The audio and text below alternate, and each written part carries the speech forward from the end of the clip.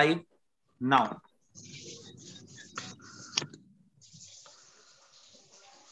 Good evening, everyone. So it's the pleasant task of the International Society of ISM SICS Society to have the Nigeria chapter today and also with Sierra Leone.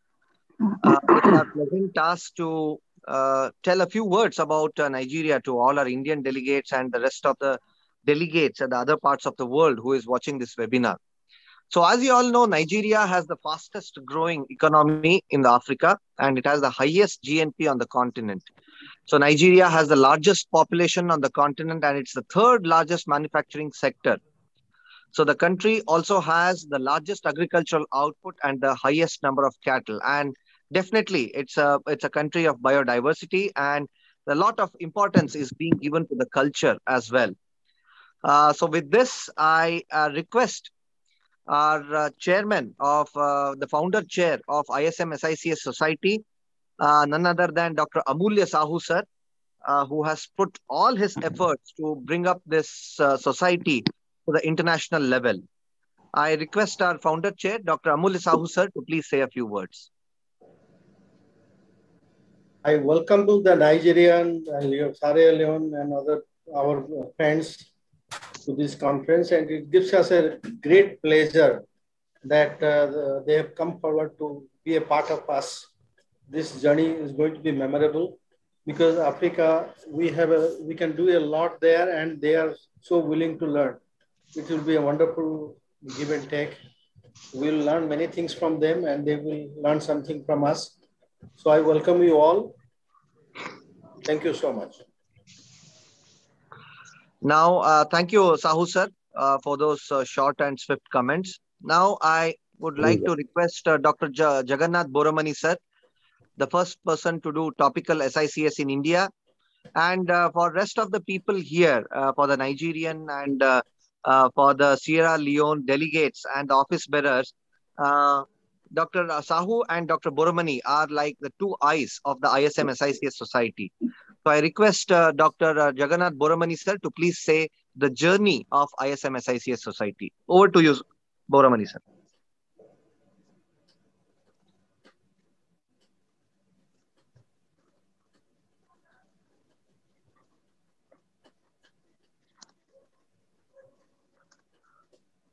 Sir, you are muted, I guess. Yeah. Boramani Can you sir? hear me now? Yes. Yes. Good evening, all of you. I welcome the office bearers of the Nigeria and Sierra Leone chapter of ISM SICS to this global organization. And I welcome all our attendees, the delegates, those who are in the audience, to this webinar of installation of Nigeria and Sierra Leone chapter of ISM SICS. Can you see my slides? Yes, sir. We are able to see that. Yeah. Now, this is a short talk about for those who are new to ISM SICS. To know, they should know what is this organization is all about. This is a global organization, ISM SICS, which was our founder chairman is Dr. Amulya Sahu, and this organization was formed in 2005 in Mumbai in a workshop on SICS. The main purpose of this organization is to spread the knowledge about this beautiful art of SICS surgery across the globe. Immediately after the formation, we started having international workshops and international conferences. Our first conference was in China in 2005. The next conference was in 2007 in Malaysia. This was a 3 days conference with wet lab, live surgeries and deliberations. In the next year, we went to Indonesia. The annual conference of Indonesia, Perdami, was organized under the aegis of ISM SICS. In 2009, there was a conference, the 4th international conference in Egypt, as well as in Sweden, conference was there. In 2009 itself, we went to Philippines also, and 2 sessions were given for ISM SICS in their annual conference. In 2013, ISM SICS organized a live surgical workshop as well as camp and a small conference in South Africa. In 2015, ISM SICS was invited to APACRS for conducting a wet lab on SICS. I was the first editor of ISM SICS and we have published 7 journals of ISM SICS This activity stopped when I became the executive chairman for ISM SICS. But now under the leadership of Dr. B.K. Nayak, we are going to restart this activity of publishing the International Journal of ISM SICS. From 2015 onwards, we decided to hold global conference, the World Conference, every 2 years. And the very first conference was held in Pune, in Maharashtra, India. This was a 3 days conference attended by about 700 delegates. In 2017, our partners for second World Conference were Arvind Eye Care Systems. This was again a 3 days conference with wet lab, live surgeries, and deliberations. In the same conference, we entered into an MOU, Memorandum of Understanding, with Help Me See organization. This organization is into the manufacturing of simulators for SICS surgery. In 2018, in WOC, the World Ophthalmic Congress, ISM SICS was invited for a session on SICS, as well as we conducted wet lab in Barreker Eye Institute in Barcelona. And in Barreker Eye Institute, Professor Rafael Barreker, he launched our e-book on Master's Guide of SICS. This was a publication of ISM SICS. We did multiple CMEs across India at various places, and all the state conferences as well as the all India conferences, they gave a symposia. ISM SICS symposia was there in various conferences. And in 2019, there was the third big conference, the third World Conference of ISM SICS, CCC 2019. This was attended by more than 1,000 delegates. The All India Conference also started giving 2 big sessions in the major hall, Magic of SICS 1 and 2, successively for 4 years. In WOC 2020 virtual, we were given a full session on SICS. We had one conference in Bangkok, but because of the Corona pandemic, it had to be cancelled in November 2020. And our next biennial World Congress will be in, it was supposed to be in September 2021, but now because of the Corona, it has been postponed to February 2022. This will be in jointly with PGI Chandigarh. In the Kolkata conference, an announcement was done for CCC 2023 in US, but now this will be taken in 2025. This will be the 6th biennial conference, and the 5th conference will be jointly with LV Prasad Eye Institute, Hyderabad. We have presence and chapters in all the states of India, and we have also presence in various countries, and we are very glad that 2 new countries are joining us. ISM SICS has also started a global SICS teaching program. This is an internet-based teaching program online, which will be free to all the members of ISM SICS. And ISM SICS has also started surgical training program on SICS stimulator. Already 7 to 8 batches have been completed. Presently, this training is offered in Mumbai only, but slowly we'll be spreading it across the globe. There was virtual launching of Brazil, US, Mexican chapters in the recent past. There was launching of the women's wing of ISM SICS also. And very soon we are going to launch the young ophthalmologist wing of ISM SICS. These are the glimpses of the physical launching of the chapters in Egypt and Bangladesh. During the pandemic in the last 15 months, we conducted a lot of webinars, almost 38 webinars we conducted. And our attendance, maximum attendance had touched almost 10,000. So I request everyone who are not life member of ISM SICS can become members on this website. You can take a screenshot of this slide. This is the link for membership. Thank you very much. Thank you, Sahu sir, for showing the wonderful journey the ISM SICS Society has come through for all these years. Now I would request our President, ISM SICS Society, who is none other than Dr. Debashish Bhattacharya sir. Debashish sir, are you Yes, there? Srinivas, good evening. Please say a few words about this launch ceremony. Yeah, it's always been a pleasure, and this happening in our dear countries in Nigeria. It's very heart warming that we can be a part with the Nigerian friends and create this platform. Uh, I think we have a long way to go, and we will go together and achieve a lot. Um, it is for countries like India, Nigeria, and the entire Africa as a whole, and the Indian subcontinent to really improve and take forward SICS because it suits our conditions the best. And I definitely wish all the office bearers, all the members who have joined in this ISMICS Nigerian chapter all the very best. Thank you very much. Thank you, sir, for those wonderful comments. And definitely, I echo with your thoughts that definitely developing countries like India, Nigeria, I think SICS is the way to go. And definitely in the developed countries as well, as we launched in America and Mexico as well, just a few months back. I think it's growing global, and fortunately, we'll try to see that it occurs across the globe. Now I thank you, Debasis sir, once again. Now I request our dynamic Chief National Coordinator, Dr. Satanshu Mathur sir. Mathur sir, are you there? Yeah, Yeah, sure. I request you to Thank you. please bless this ceremony with a few words of your choice, please. Thank you, Srinivas.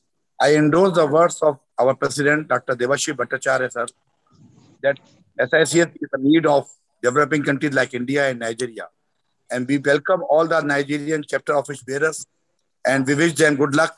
We hope we will work together for the improvement of the technique of SICS. And this technique is not the technique of poor country now. This is being accepted by developed country also. And we wish them good luck on the installation of this Nigerian chapter. Thank you, Srinivas. Thank you so much, Mathur sir, for those nice comments. Now, if Parikshit sir is there, I think he's yet to join. So once he joins, we'll have comments from him as well. Viresh, can you please start the screen share?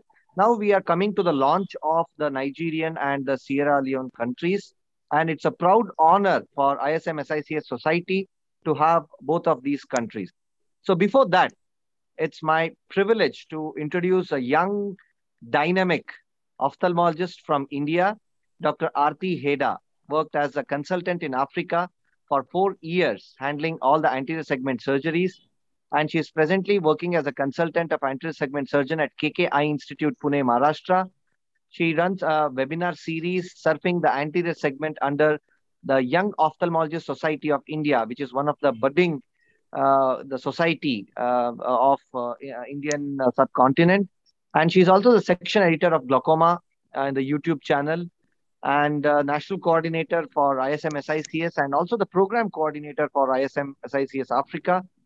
And she runs the masterclass webinar series under the Eye Today group.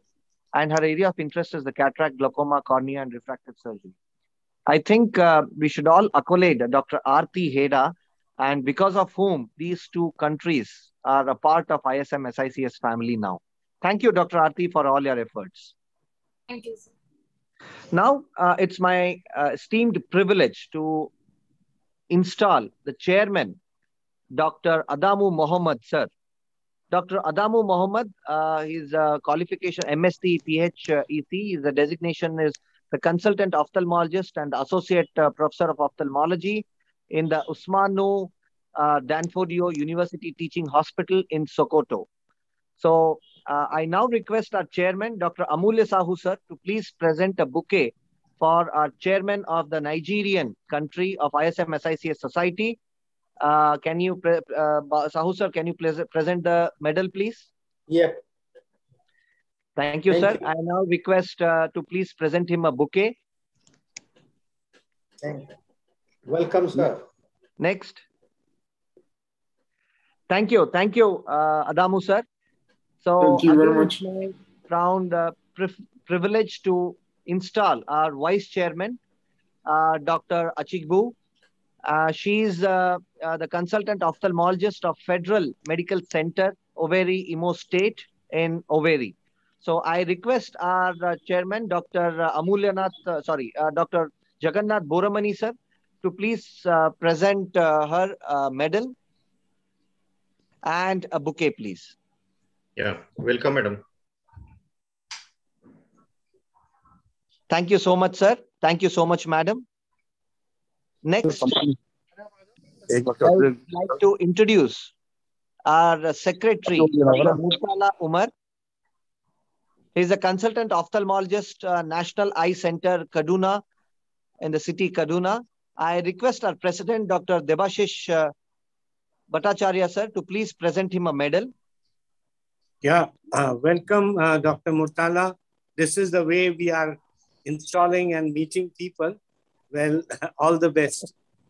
Thank you. Also, please present him a bouquet, sir. Yeah.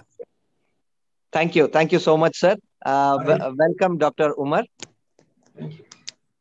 I now would like to introduce our Assistant Secretary of the Nigerian chapter, Dr. Mustafa Bature. He's a lecturer at Usmanu Danfodio University from Sokoto. So I now request Dr. Satanshu Mathur, sir, to please present him with a medal and offer him a bouquet as well. Dr. Mustafa, we welcome you in the family of ISM Messages as Assistant Secretary and wish you good luck, and we hope that under your dynamic leadership, this state chapter will be a good achievement. Thank you very much. We welcome you in the family.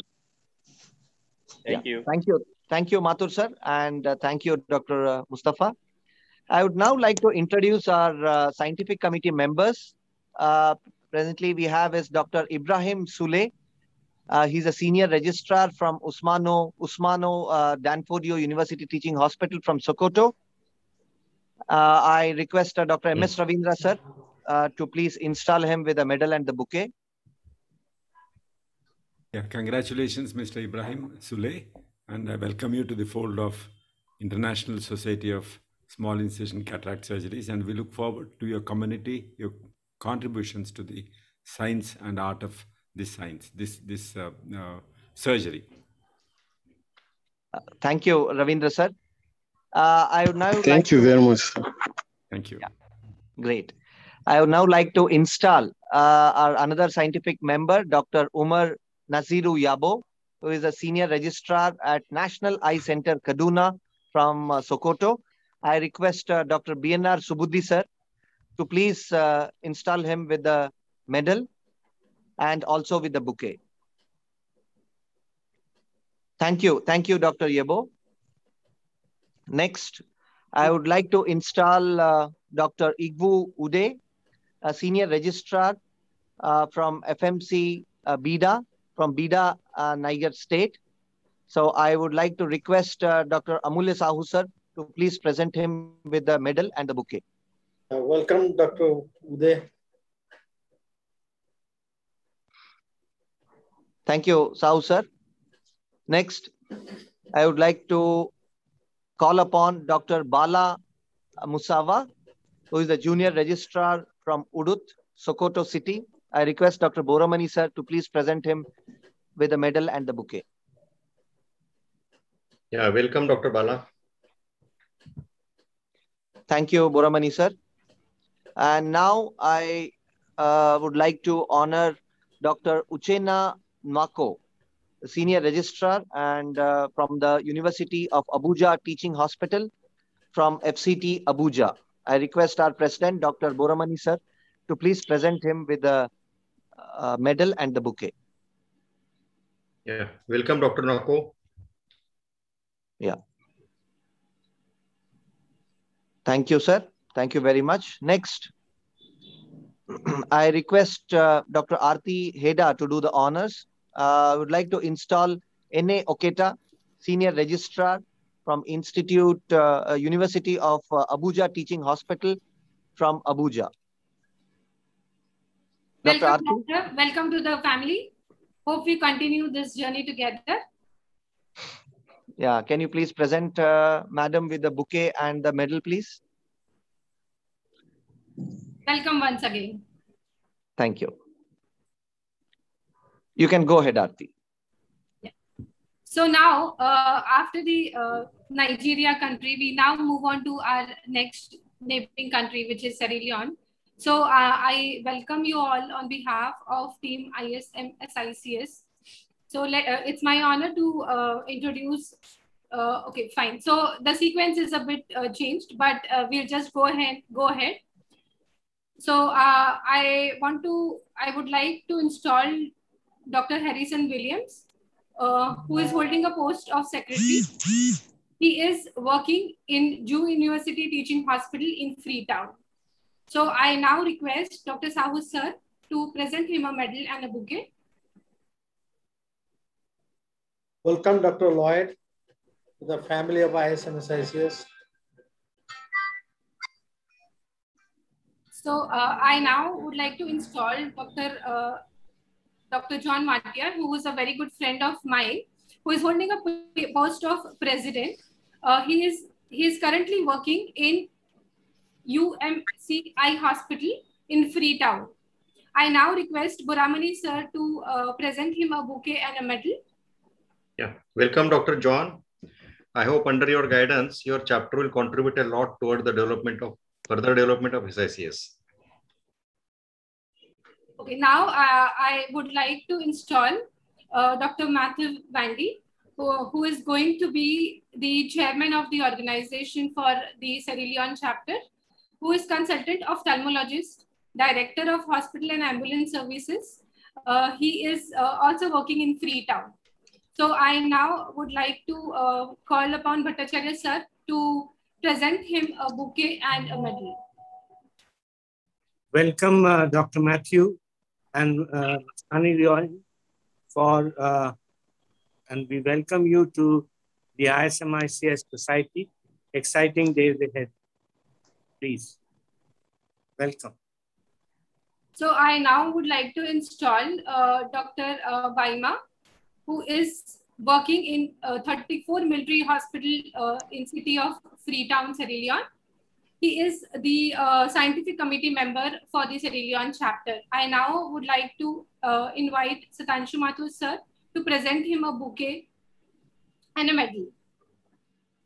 Dr. Idris, we welcome you in the family of ISM SICS and we wish you good luck to promote this technique in your country and other African countries.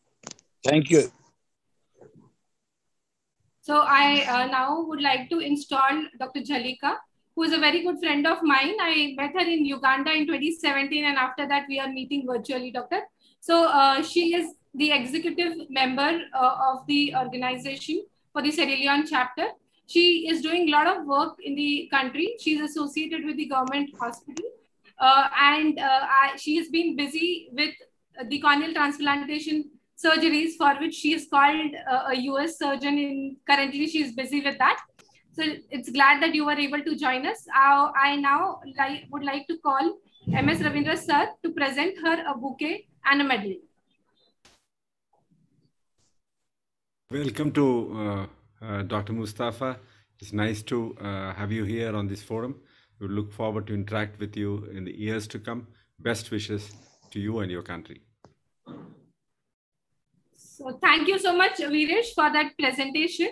Joshi sir, with your permission, can we go ahead with the So thank you very much, everyone. So I once again welcome all the Nigerian office bearers and the Sierra Leone office bearers to this wonderful family of ISM SICS Society. And I'm sure with the collaboration with these two countries, ISM SICS Society will take up more forward. Let's have more scientific deliberations and let's take this technique worldwide. So with this, let's launch the scientific part of this function. And I thank all the office bearers of ISM SICS Society for installing the Nigerian and the Sierra Leone delegates. Thank you very much, the office bearers. And we once again welcome all the delegates. And I now request Dr. Aarti, who has been the Sutradhara of this program, to please take over forward. Thank you. So we'll begin with our first talk by Dr. Adamu Muhammad. He's going to talk to us about challenges of MSICS in Nigeria. So over to you, sir. You can start sharing your screen, please.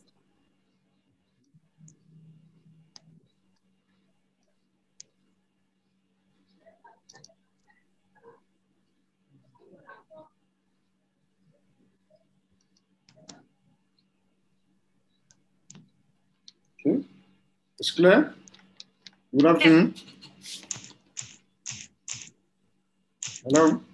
Yes, sir, we can hear you. Your screen is visible. We can just put the presentation on the slideshow and then we are good to go.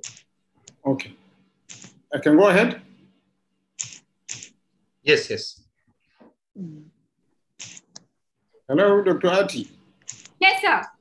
I can go ahead? Yes, you can go ahead. All right. Good afternoon, everyone. My name is Adamu. I'm going to be discussing challenges of MSICS in Nigeria. Dr. Ati said I have 5 minutes, so I'll try to be short and brief before she starts reminding me of time. The outline for discussion will be this way. We'll look at, we'll just introduce briefly the SICS.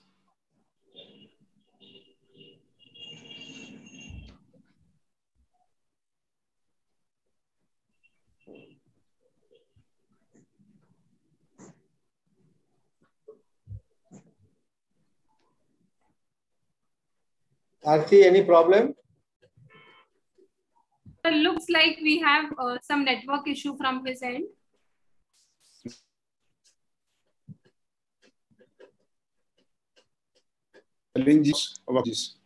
Yeah, so Dr. Mohammed, we were not able to hear you properly. Hello? Yes, sir. Am I audible? Yes. You are audible, but we are not able to see your screen now.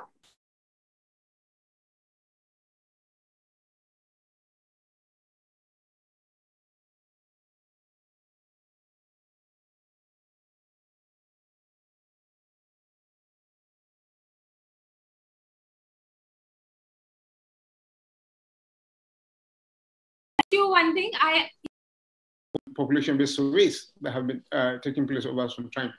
And then it has also been shown that it can actually take care of the most advanced cataracts with a minimum complication rate and the shortest amount of time.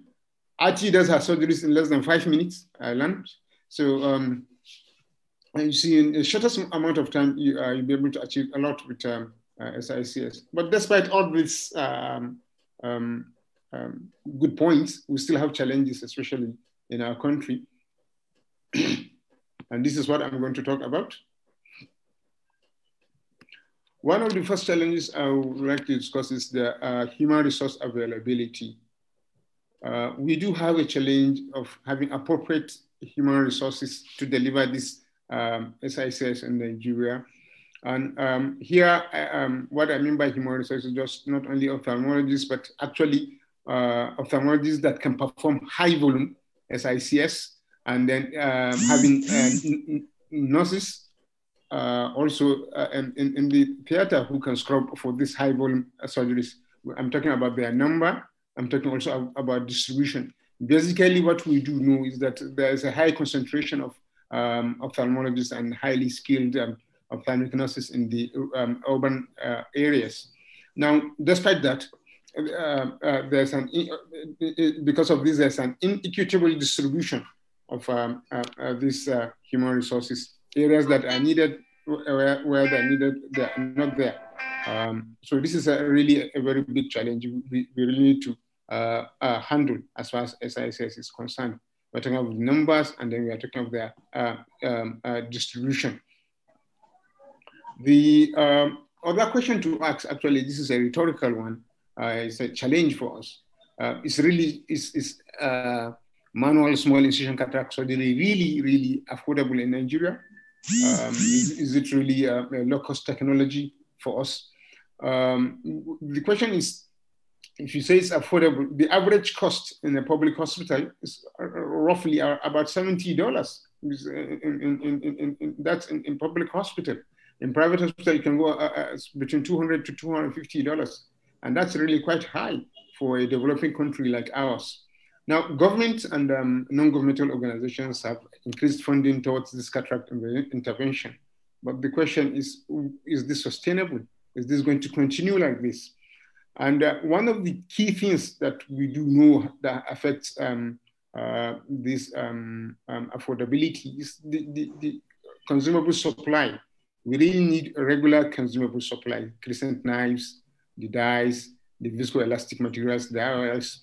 Now, these are said to be what makes SICS cheaper, I mean, less expensive than FACO. But in Nigeria, these consumables need to be imported. They are not locally produced.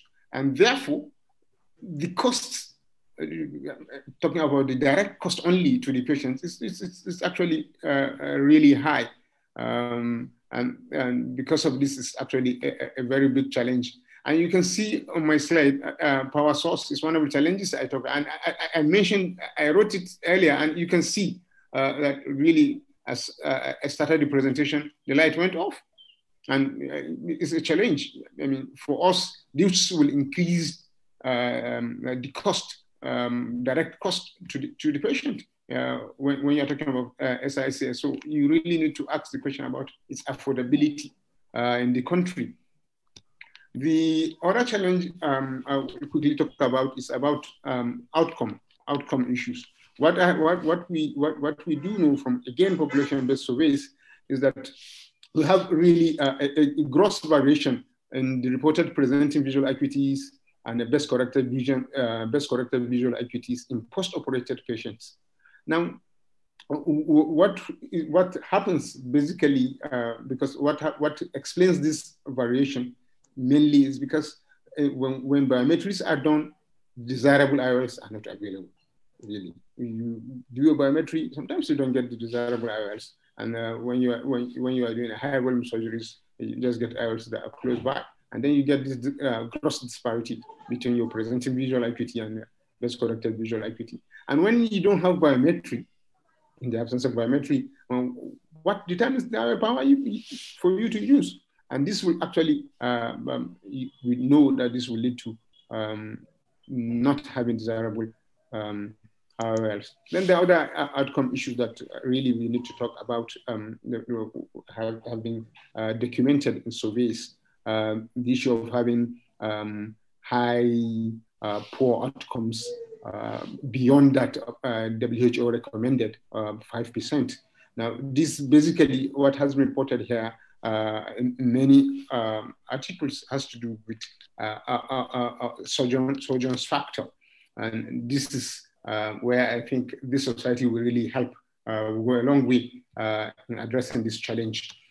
The other challenge quickly is about service delivery issue. What pattern, what approach do we take to tackle cataract backlogs in the surgical outreach or camps approach, or the base hospital, you sit down your base hospital? I think basically in Nigeria, we're combining the two. The two are being combined in several proportions, but it's good for us to look at this as a challenge. And the base hospitals, because the like what I mentioned before, the funding by the NGOs basically supports more of the surgical outreaches and camps than base hospital surgeries. So you see more numbers, more uptake of cataract surgeries in the surgical outreach and camps. And then basically it's also about the barriers that has been documented over time, repeatedly overflogged cost, direct cost to the patient. But we do know, even when you remove the issue of cost, when you remove the barrier of cost, it's not everybody that will take the surgery. So our approach, our cataract surgical service delivery, actually, I think we need to look at how this service is being delivered, both in the surgical outreach and in the base hospital. I think this will help us overcome this challenge. What do I recommend? One, local production of consumables.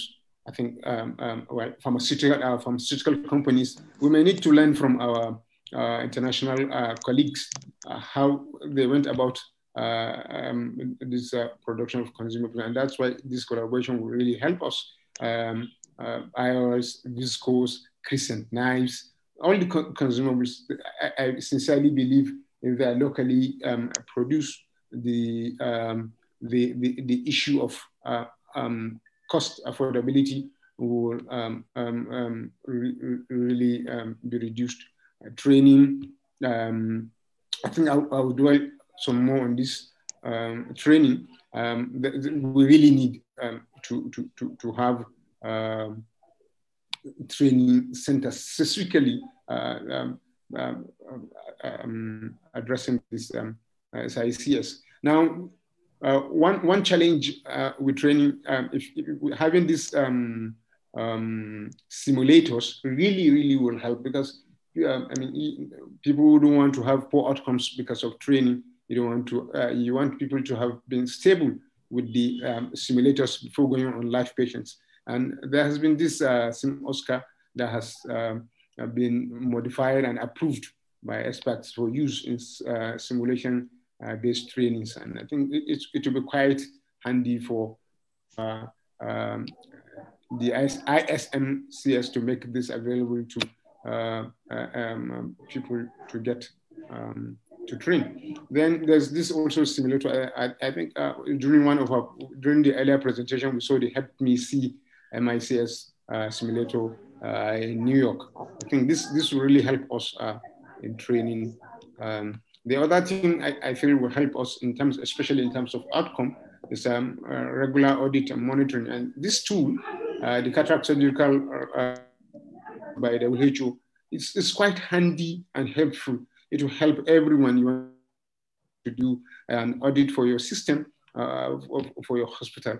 It will tell you where the problems are and where you need to improve. I think we need to look at that. And then for our research recommendation, what surgical technique actually is best suited? I mean, yeah, I know the researchers that talked about scleral incision, talking about chevron or frown, which one is best? I mean, I know it would be good to know which one is best suited for us. I know we look at what has been done before, but it's good to have, let's look at, and then even the, just use these two examples, the capsular opening techniques, the type of cataracts we do have, the capsular opening will technically be best suited for us, actually. I think the approach, like I mentioned earlier, the approach to cataract surgery service delivery system, these are areas that can go into research and see which one best suits us. These are my I sincerely thank you for your time, for listening to this. Dr. Ati, I think I'm on time. Yeah, thank you so much, sir. That was actually a very good idea you gave us about the practice of SICS in Nigeria. So before we move on to the discussion, I just want Mr. Rahul and Mr. Raman, I have been getting comments that the Facebook audio is not working, and probably there is some issue. So I've got this message from Nigeria as well as Indian audience. So please check into it. Dr. Sahu sir, over to you for your comments. Dr. Adamu, it was an interesting presentation from you. And we have a lot, we can interact a lot. And Aarti will be our coordinating person. And please, we see a lot of opportunity for interaction.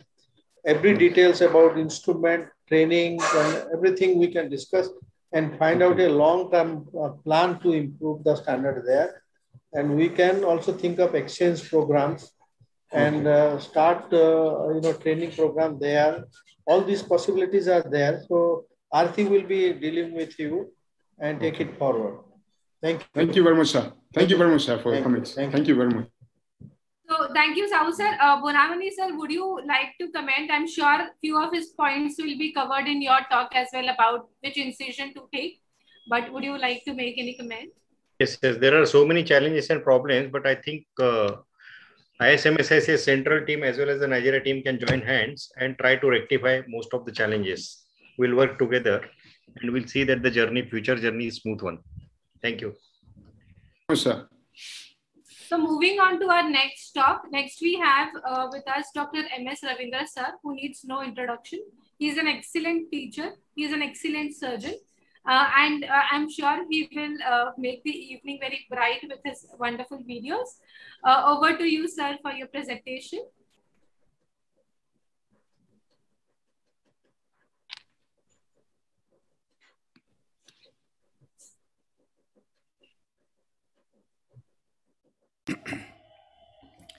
Good evening, the team leaders in India, Dr. Sahu, Dr. Buramani, Dr.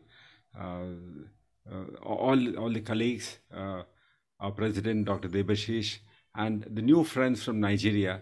I would, convey my greetings to you, and we will certainly handhold wherever the deficits are there. I was feeling that we were so lucky that all the excellent manufacturing companies today are in India. One of the best products for the entire world are being made in India. I'll show some of the instruments, and including IOLs, the best IOLs in the world are made in India, the best crescents, best knives. I mean, there are industries, hundreds of industries, which can really support your needs at this point of time. I would like to present a couple of videos. You can ask me to stop at any time, doctor. This is a case where the cataract is very mature. I'm sitting on the temporal side. What I'll do initially, this is under topical anesthesia. I'll show you how I do the topical anesthesia. We use proparacaine drops as well as some sponges which is dipped in proparacaine placed in the site of incision. That's the temporal side. I've got a Westcott scissors on my right hand. This is a very good quality 1:2.2 millimeter teethed forceps, which holds the conjunctiva and tenons together. I'm making an incision in the upper temporal quadrant because that's the steep axis. Upper temporal quadrant has got the steep axis in the cornea. I wish to correct some amount of astigmatism. That's a marker which I've developed, which measures 6 millimeters. It creates 2 points there, and I'm putting a straight incision of the sclera. I'm using a thermal cautery, not a wired cautery. It's a very simple, low-cost cautery. And this is a short length blade. I mean, it doesn't touch the lid at all, as you can see here, because lids are not anesthetized. There is no block given. So you'll have to choose a knife which is just adequately long enough to create a nice rectangular or trapezoid incision, depending upon whether you're breaking it. That's a 5.2 millimeter keratome, which makes a very tiny incision initially. Initially, incision inner lip is just about 1 millimeter. I'm injecting air followed by trypan blue. I'm aspirating the trypan blue. I'm not pushing viscoelastic because sometimes trypan blue can go through the zonules and get into the vitreous cavity. I have entered the AC through a puncture in the floor of the tunnel, and that keeps the viscoelastic in the eye. I'm trying to make a smaller rhexis initially because there is an upthrust from the lenticular bag, and I'm going to complete it now and going to extend it to make it larger. I mean, in phaco, we always aim for 5 millimeter or 4.5 or 5.5. CCC in SICS, we have the comfort of taking a very large rhexis. It depends upon your techniques, whether you can would like to take a large rhexis. Large rhexis always advantages. Don't go with the impression happens in phacoemulsification, where when you have a large rhexis, you can't handle it efficiently. Here, large rhexis always is an advantage. I'm trying to debulk the contents of the capsular bag aspirating using a Simcoe cannula and bulb.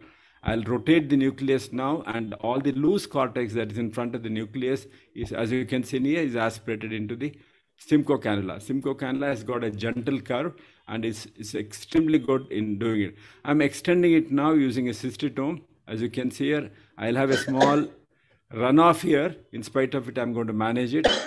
I'm holding it now with Utrata forceps. Now, carelessness, it goes to the periphery. When it goes to periphery, do not try to pull it out. There are various techniques of pulling it out, and at some point of time, we may pull it out and the tear can extend. Always comfortably make a small nick.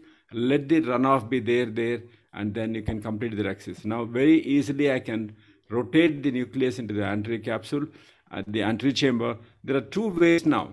Either the entire nucleus can be taken out. For that, you'll have to have a trapezoid. I'm going to mark here. That's the outer one. Trapezoid tunnels go like that to the periphery. Internal lip is larger to accommodate the nucleus, and it comes back. Trapezoid shape. If you have a trapezoid shaped tunnel or the side pockets, that otherwise it's called, you can remove the nucleus without bisecting it. Here I'm going to bisect it, and then with the cystotome itself you can bisect it, but cystotome needs to be continuously injecting visco into the anterior chamber, otherwise you'll have enormous amount of damage to endothelium, which you'll have to prevent it. Then the nucleus is taken out, sliding on a vectis. It's a very easy technique, and after that is a high myopic patient, as you can see from the red reflex. You have to remove the entire cortex, because cortex is immunogenic. It causes inflammation in the eye.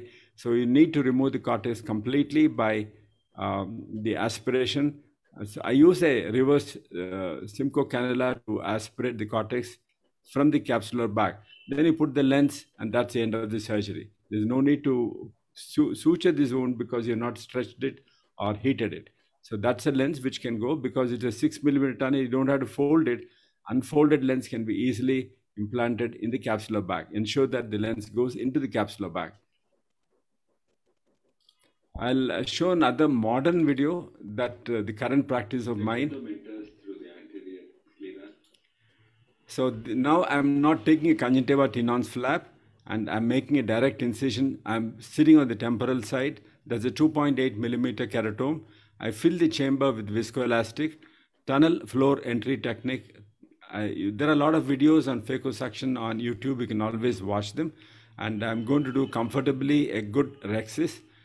This is again done under topical anesthesia. I'll run through a little faster, and then do a hydrodissection. That's it. As you can see here, now I'll just go slow. I'll go back. This is a very important technique. I'll just go back. So I'm just extending the inner lip laterally so that the endothelial damage doesn't happen when you remove the nucleus. Hydrodissection, single point hydrodissection, rotate the nucleus in the capsular bag, and I'm aspirating some amount of loose cortex that's generated in front of the nucleus. And with a sustainer, you can break the nucleus into two pieces. That's a sustainer. I'm pulling the nucleus down slightly. Through the cystotome, I'm bisecting it in the capsular bag. So the nucleus is broken into two pieces within the capsular bag, and it becomes easy to remove it out of the pupil, the rhexis. Then I'm going to hold it with a mini vectis. It's already cut there. I'm going to slide it out, supported by a cannula in front, 25 gauge cannula, which is continuously injecting viscoelastic, as you can see here. It's very friendly to the endothelium. And as you are injecting viscoelastic continuously, the other half also is removed. I'll go a little fast. Cortical aspiration, and you can put any lens that you of choice. This kind of tunnel produces about half diopter of SIA. That is a comparison between the preoperative, measurements of the keratometry and postoperative. Half is what it generates. So it's very friendly to the eye.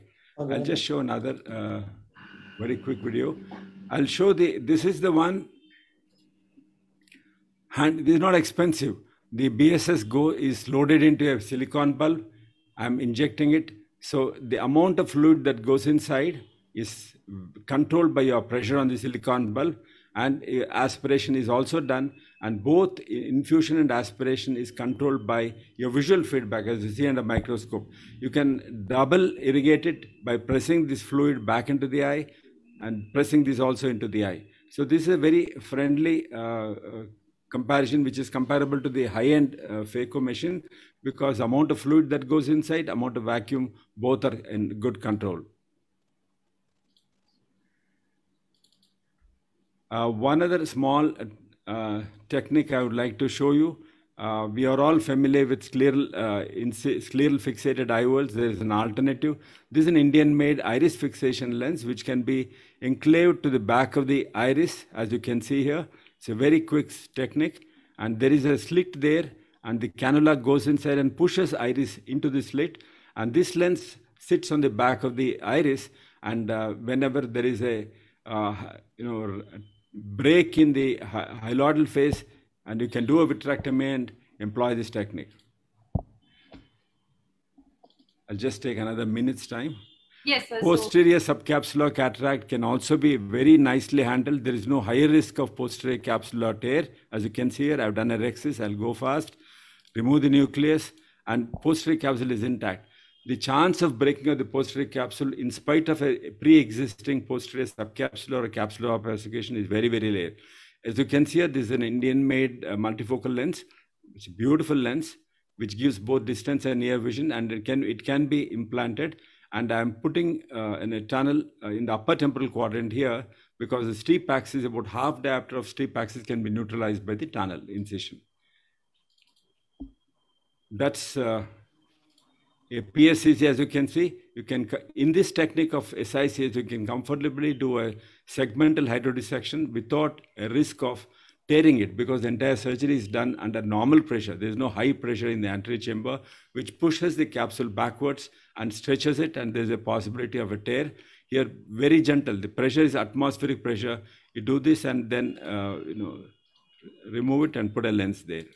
So that's a multifocal lens again. Yeah, this is the last one. I would like to tell that topical anesthesia is possible, but there is a law, as Dr. Boramani has introduced this technique to us. And, initially, shift from retrobulbar or parabulbar to subtenons, inject only 1 or 2 millimeters in subtenon injection, make a small nick in the lower nasal quadrant, about 8 millimeters away from it, through conjunctive antenons, and through a tiny blunt cannula, you can push about 2 ml of xylocaine. That's good enough. But later you can promote yourself. What I'm doing is, that's a cornea. You put I put a small amount of cotton there and soak it with paracaine. Keep it at the place where we're going to hold the eye with the forceps, and at the place where you're going to clear the tunnel. And in the eye, inside the eye, inject about 0.1 or 0.2 ml of the 1% lignocaine. That gives an excellent anesthesia. So that's the end of my presentation. I'll be happy to contribute my whatever help that the Nigerian friends need on a long-term basis. All the doctors of ISMS, SICS in India will be very glad to cooperate and extend our help to you. Thank you. Thank you so much, sir. I am sure we all were enjoying that show on our screens. Sir is an excellent surgeon and an excellent teacher, as I told before. So we have with us Dr. Mustafa Bajure from Nigeria. So, sir, would you like to comment?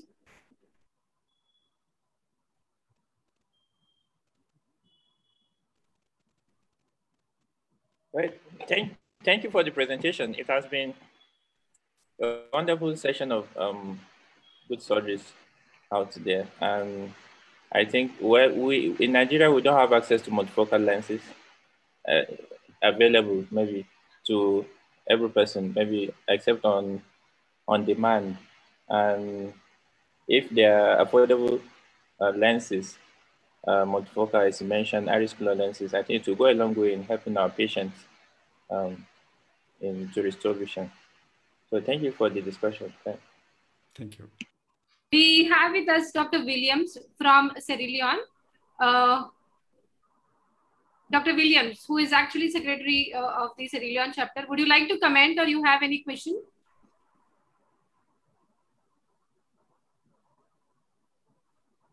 Dr. Jalika, if you are around.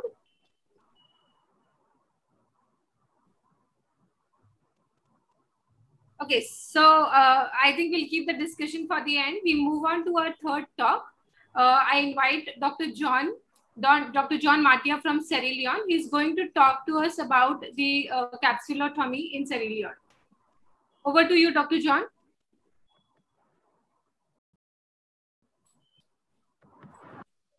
Good evening and good afternoon to you all. Yes, good afternoon. You can start your screen share.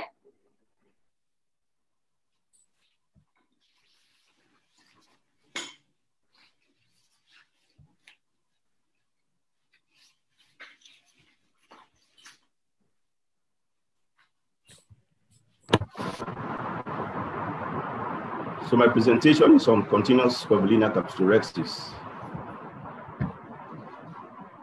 It is relatively a new technique in Sierra Leone. I hope you're getting me. Am I audible? Yes, you are audible. Your screen is visible. We are good to go. You can continue. Yeah, please make it full screen, slideshow. This is the gold standard for modern cataract surgery. It was jointly invented by Dr. Howard Gimbel and Thomas Newhan in 1985. Usually the ideal size is between 5.5 millimeter to 6 millimeter in order to make sure that the capsular rim covers the optic of the lens. It has a steep learning curve. Instruments that are normally used either singly or in combination are 602, Utrata, and or 23 gauge microcapsularities forceps. It needs a fully dilated pupil. Coaxial light is also needed for good red reflex, but in cases where you have mature or hypermature cataracts where there is no red reflex, you need to use a trypan blue. It is initiated by making a flip, a flap and flipping it over. And then you can either do a push or pull of the flap, either in a clockwise or counterclockwise direction. Then you should usually maintain circumferential forces. There are certain rules to follow. If they are followed, then you will usually have a successful CCC. One is to make sure that your AC is always dipping with a viscoelastic. If you are using forceps, you should hold the flap near the tearing edge, and you should frequently regrasp the flap and bring the flap to the center. Do not press on the posterior lip, otherwise your OVD will egress and make the AC shallow. The advantages are that it resists radial tears. It enhances proper hydrodissection, and it helps to make fecal emulsification safer because it stabilizes the lens nucleus in the capsular bag where fecal procedure can be performed. It is essential for irrigation and aspiration, and it is good for proper centration of the lens into the capsular bag. And there is some thoughts that it may reduce the incidence of posterior capsular opacification because it has direct contact and is firmly attached to the posterior capsule. In certain special situations, you may have to use certain steps in order to have a successful CCC. Like in hypermature cataract, you may either use a 3-stage technique or you do an initial puncture and then thereafter you can continue to your CCC.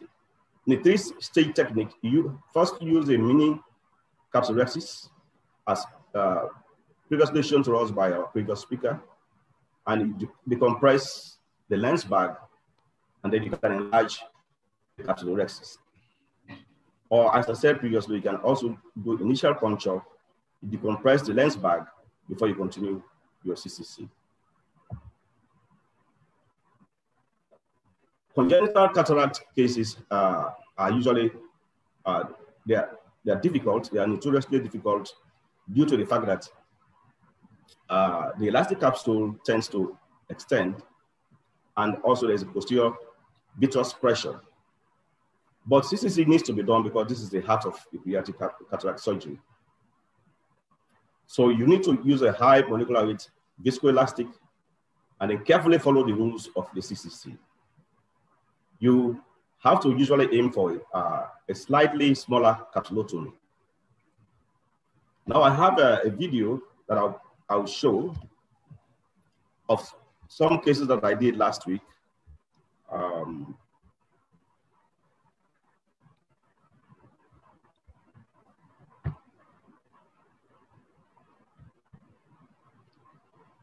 So in this case, I'm using a cystotome, and I'm pushing make an initial tear. Dr. John, sorry for the interruption. We can't see your video. Maybe you'll have to close your presentation. Okay. Sorry about that. Okay.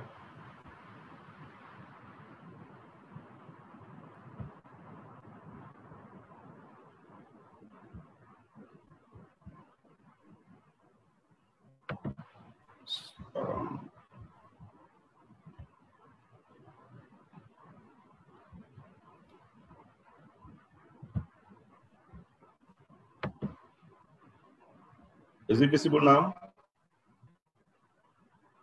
Yes, it's visible.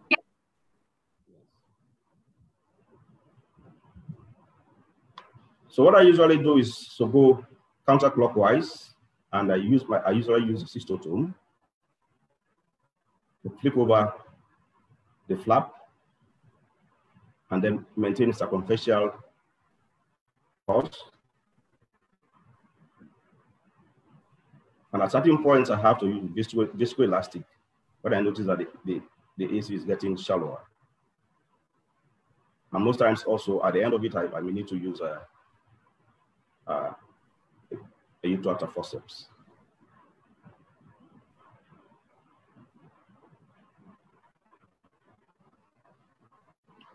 Yeah, I'm using the uterine forceps.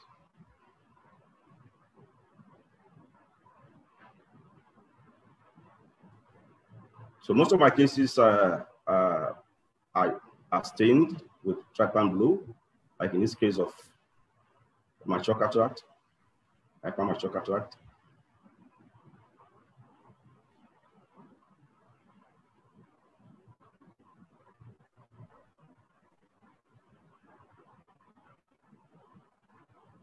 So this last case.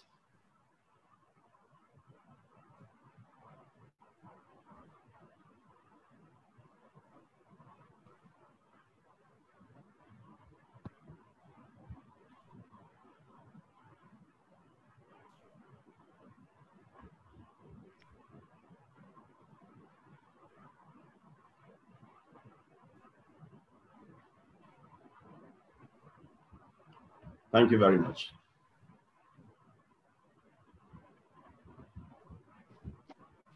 Thank you, Dr. John. Let me congratulate you for those wonderful videos. I just wanted to find out how easy it is to get trypan blue in Sierra Leone. How? Come again, please. How easy it is to get trypan blue? How's the availability of the dye? Mr. Rahul, you can his screen share. I think he was not able to do it. Yes, Dr. We usually get we usually get a trypan blue from India. Most of the products we use are from India, from Orolab. Okay. So, Dr. Buramani sir, would you like to comment? He has shown wonderful technique. I want to comment one thing. Like many times we are stuck up when the capsule starts going to peri-peri. Now, it creates more tension for a phaco surgeon than an SICS surgeon. But it is always better to bring a peripherally going capsular axis to the center. There are various techniques described, but I want to stress one more technique, which is perhaps new to many. It is a simpler technique. The capsular axis starts going to peri-peri mainly because of the tension in the zonules and which creates a centrifugal force.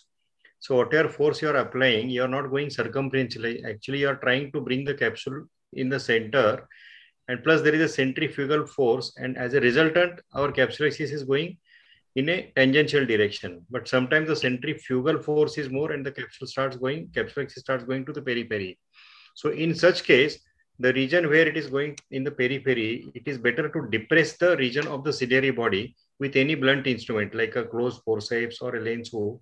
So if you depress the globe at the region of the ciliary body, it causes relaxation of the zonules, and then it is comparatively easy to bring the peripherally going capsule axis to the center. This, I wanted to give this a simple tip. You can try in your next case also whenever this thing happens. Thank you very much. Dr. Sahu sir, would you like to comment? Then I was just seeing the video. What is the forceps is doing there? When you are doing the axis, the forceps is all the time moving there. Is it got any kind of significance, or it was just you have forgotten to take care of that? Dr. John? Yes, sir. Your forceps was moving there. If you are doing some The work forceps. or forceps. When you're in your video, Oh, the forceps. The forceps, yes, the forceps is usual to stabilize the globe. No, but it was not stabilizing, it was moving there.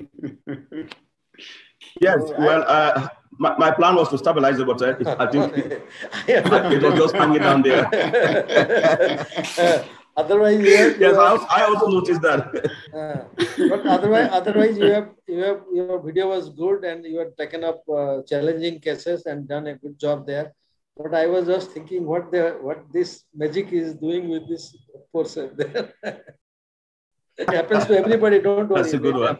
It happens just once you don't notice that now you are busy doing the axis, so you forgot your left hand. It happens to all of us. Don't worry. I just brought to your notice so that it's a fun. Next time you realize this. It happens. Next time I'll take it out of the way. Okay. So thank you everyone for that wonderful discussion. From the academic talk, let's move on to our next talk, which is again the about challenges of training in Nigeria when it comes to MSICS. So I would like to invite Dr. Umar for his talk. Over to you, Dr. Umar.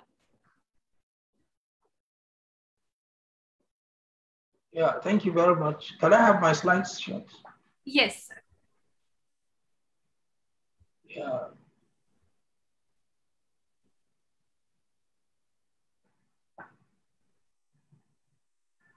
I want to say that it's a great pleasure meeting these wonderful surgeons. I have learned a lot, and I believe there's a lot for us to learn from India. Now, let me have the next slide. Yes. Now, we all know that Nigeria is a country of about 200 million population. And more than 10 years ago, there was this National Blindness and Low Vision Survey that established that cataract is responsible for more than 43% of blindness in persons who are 40 years and above. And if you that is telling you about roughly 8 million persons who are 40 years and above, because 20% of the population are 40 years and above, are roughly having blindness from cataract. So there's a lot of work to do in Nigeria. Let's have the next slide. Now, just by way of remember, we know that the word cataract is a Greek word that meant water.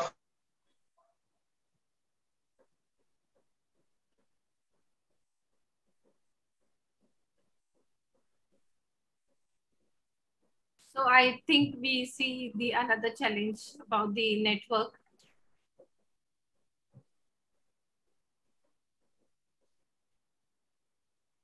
Dr. Umar, can you hear us?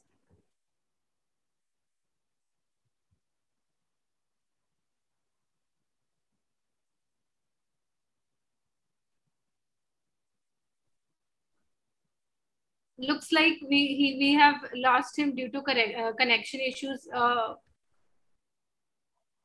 Yes, next slide, please. Yes. My internet is stable here. The network is stable. Can I have the next slide, please? Next slide. Dr. Umar, can you see the slide? Can you hear me, please? Hello?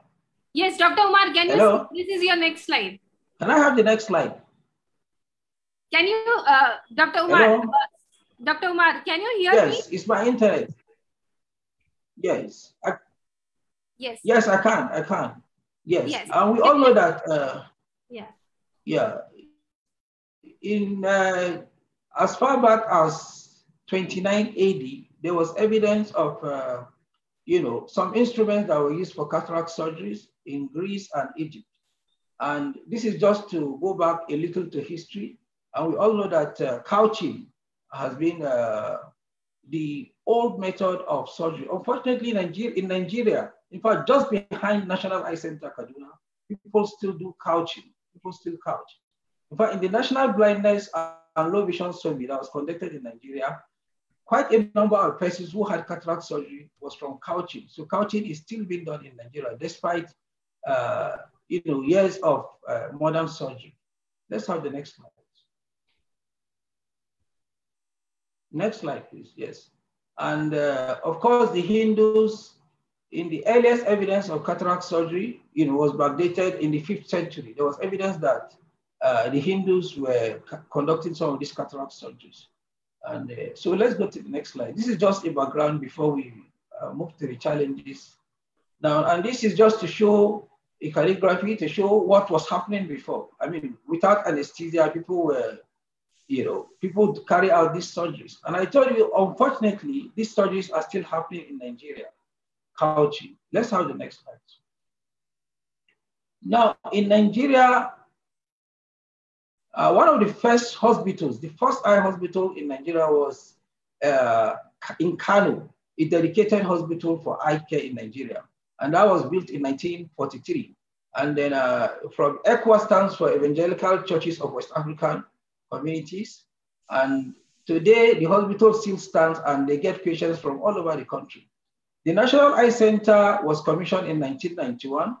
Today is the only mono-speciality eye hospital in Nigeria. And of course, the University College Hospital Ibadan, which was the first tertiary hospital in Nigeria, also when the Department of Ophthalmology came into being. Now, these 3 hospitals contributed a lot in the training and retraining and of course, acquiring of skills for small incision cataract surgery in Nigeria. Although majority, as we'll see later, had to travel to India to acquire the skills, especially for IOL implantation. Let's have the next slide. Now, this is the premises of National Eye Center, a very beautiful center. And okay, so let's have the next slide. Now, like you all know, in the early 90s, the most popular procedure for cataract surgery was ICCE in Nigeria. We didn't meet ICCE during our training, but our serious met. It's just historical. I have never watched ICCE being done. But what we met was ECCE and posterior chamber IOL. We must have to thank India because before the Arabian, breakthrough, Nigeria, people were doing ECCE, but lenses were not implanted because the lenses were not even affordable until Arabic and other companies in India were able to come up with low-cost lenses, and now it's readily available in Nigeria and other parts of the developing countries. Now, the manual small incision cataract surgery initially was not too popular. Majority were doing ECCE, but later became popular. As you see in the next slide, let's have the next slide. Let's have the next slide.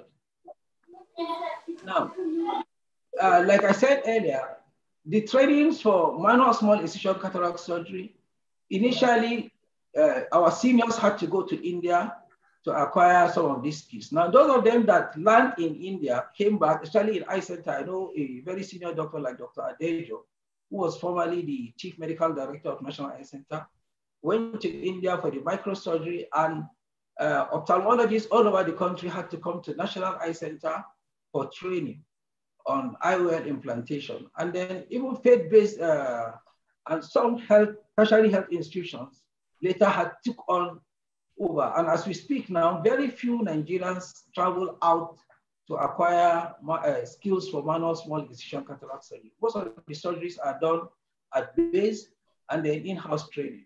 Let's have the next slide. Now, for what we do in Nigeria is residency training. And we have these 2 colleges, the West African College of Surgeons and then the National Postgraduate Medical College of Surgeons. Usually, a doctor spends about average of 5 to 6 years to become a fellow. Of recent, the West African College of Surgeons introduced what they call membership. Before now, they had a program called Diploma in Ophthalmology, which was only 2 years. And that diploma was meant to train persons who will remain in secondary centers where the patients are, so that the fellows, are largely populated in tertiary centers. But unfortunately, with time, majority of these diplomates had to undergo fellowship. And so the primary purpose for which the diploma was set was not being met. So the College of Research came up with membership. And the membership, you spend 3 years to become a member of the College of Ophthalmology, the structured program, and they just started. We're hoping that soon they'll be graduates of the membership. Now, these two colleges set up, when you're training, there are a number of surgeries you have to do from, in the first 2-3 years. And then these surgeries from observation to assisted surgery and then to performing these surgeries alone. Now, at the end of the 2-3 years, you are, you're assigned to, attend the exams. If you are successful, then you now continue as a senior registrar. Now, I know that in India, as Bangladesh and other parts of the Asia, the training are separated. The first 2 years or thereabout, it's not centered towards skill. It's more of academic. And when you graduate and you decide to take a particular area, for example,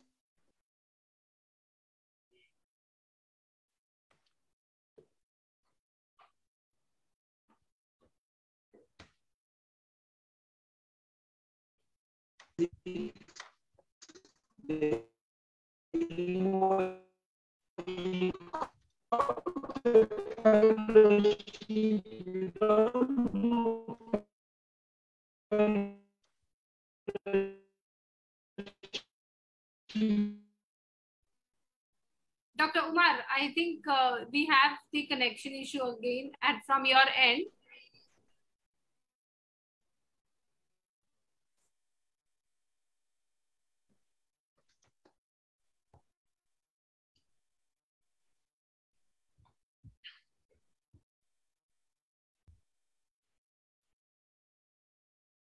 So let's wait for a couple of minutes for him to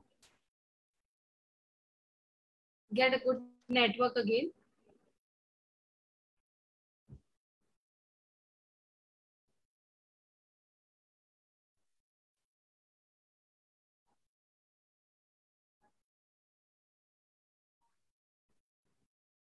I think he has logged out of the meeting.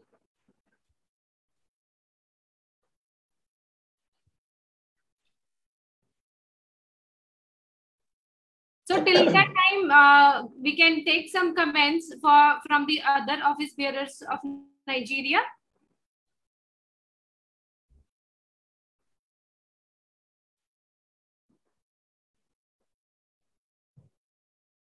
Yes, carry on.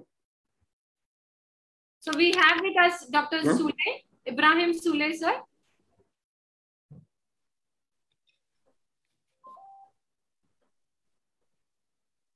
Hello? Yes, we can hear you.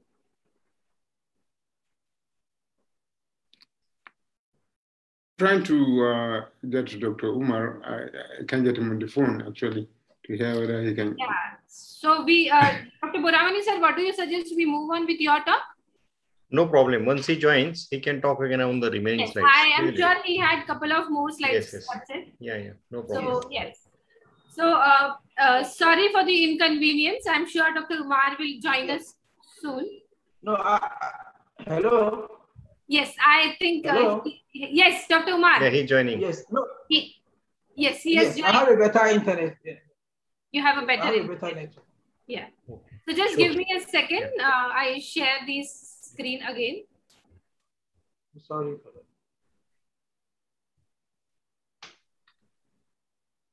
So you can carry on, Dr. Umar. Yes. I can't see the screen. Good. Now let me have the next slide. Yes. Sorry, I'm sorry for that. I have to change my internet. Don't worry, we all must have faced that problem at least once in our life, so you don't have to be sorry. We can continue, sir. Yeah. Let's have the next slide, please. Yes. Yeah. Let me have the next slide.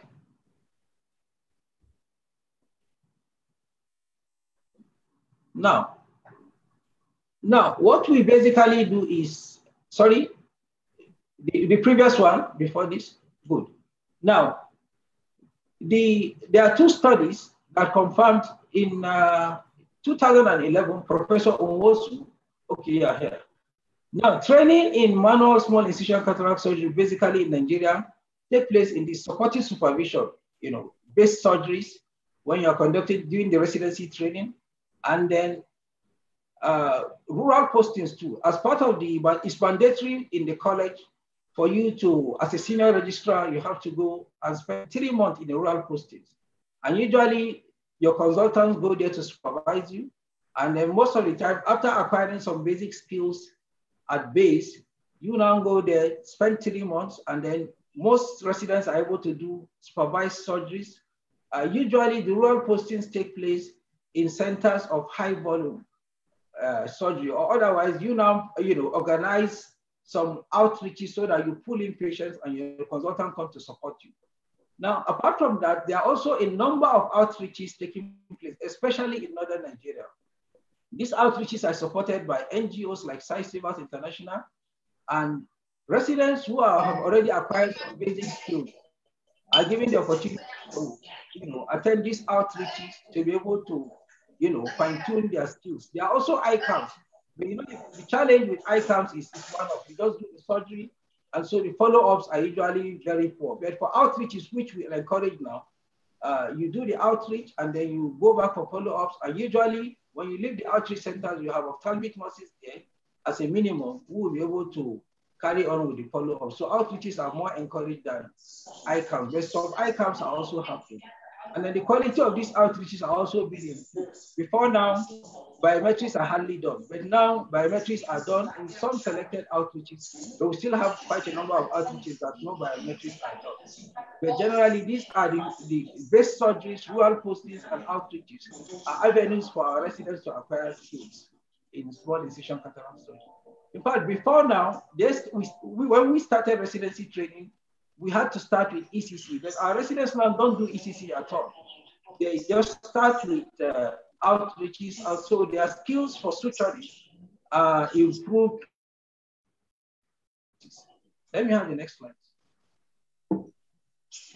Next slide. Yeah, next slide. Next slide. Can you see it now? Yes, I can. Now, this is just to buttress the fact that in 2011, a survey conducted among ophthalmologists. We have our own society, we call it the Ophthalmological Society of Nigeria.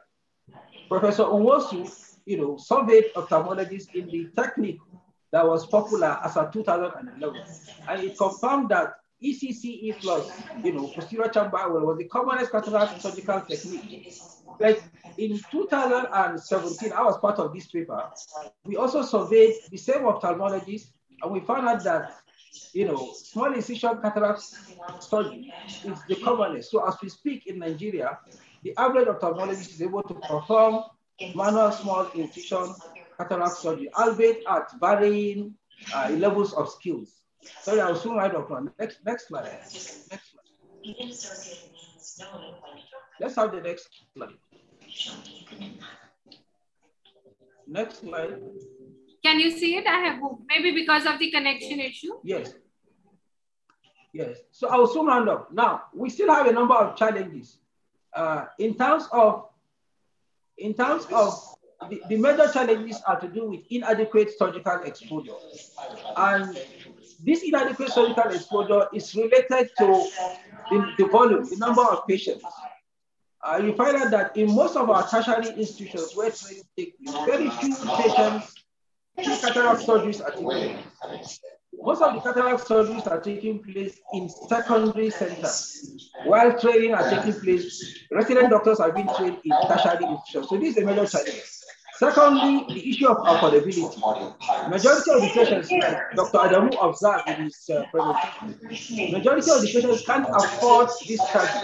Talking about $100, for example, to afford cataract surgery. So the resident doctors do not have enough, exposure surgically And so most persons graduate as ophthalmologists, but they barely can perform, very, good cataract surgery, manual small incision cataract surgery with good outcome. So this is still a challenge. Some residents after graduating had to go to other hospitals, spend 1 or 2 years, some months, to be able to improve their skills. Also the fact that our health insurance scheme as we speak is limited. Only the formal sector, people who are working with federal government, can access health insurance scheme. Cataract surgery is covered under the health insurance scheme. But very negligible population of Nigerians are working with government. And then, so majority have to pay out of pocket. And apart from that too, the issue of maldistribution of ophthalmic personnel. So all these are added to the challenge because like in terms of the choice of site for cataract surgery, here we just choose to go temporarily when probably somebody had trabeculectomy. When temporary is supposed to manage some degree of astigmatism, we will need some training and retraining in that area so that our choice of, locating our wound, whether superiorly or inferiorly, vis-a-vis trying to, take care of astigmatism. This is not happening, popularly in Nigeria. So these are all areas that we need. I'm sure this collaboration will assist us in improving our skills. So I guess this is the last slide. Thank you very much. Thank you. So thank you, Dr. Umar, for that wonderful presentation. You have given us a very good idea about the training and the challenges and your expectations from the organization. So Dr. Sahu sir, would you like to comment?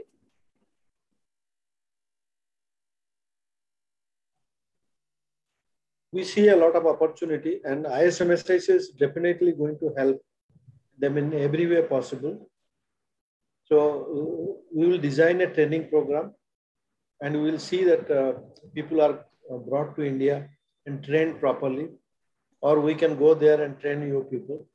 And one thing I'll be requesting, we don't know how the officials work there, how things are working. And Aarti will be your link person.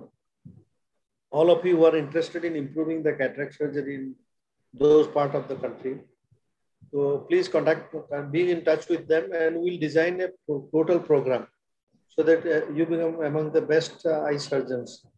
That will be our goal. Okay, we will back you all the way. Very much.